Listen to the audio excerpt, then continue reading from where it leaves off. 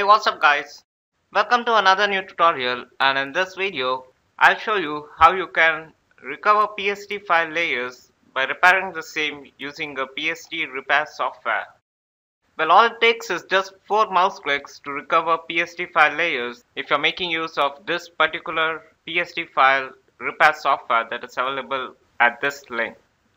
So all you'll have to do is just visit this link and hit the download now button that you see here to download the software.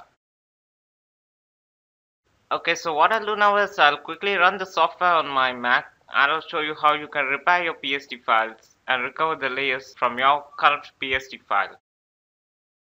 Okay, so here's how the main screen of the software looks like when it's launched on your Mac. So all you'll see here is a browse button on the right hand side of the screen that lets you browse and select the PSD file from which you're looking to recover the layers. So what I'll do is I'll click on the browse button and I'll select the PSD file from which I'm looking to recover the layers.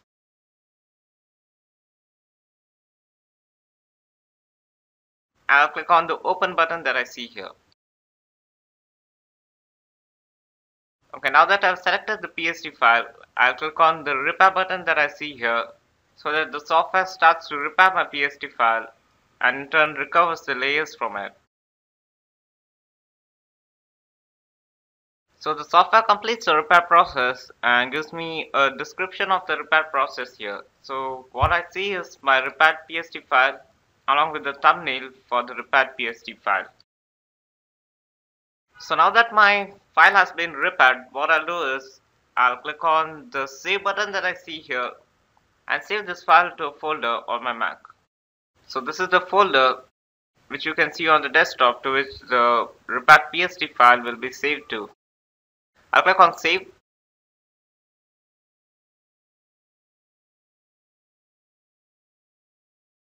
Okay, so we're done with the saving process. So what I'll do next is I'll go to this folder and check if the file has been repaired successfully by this software.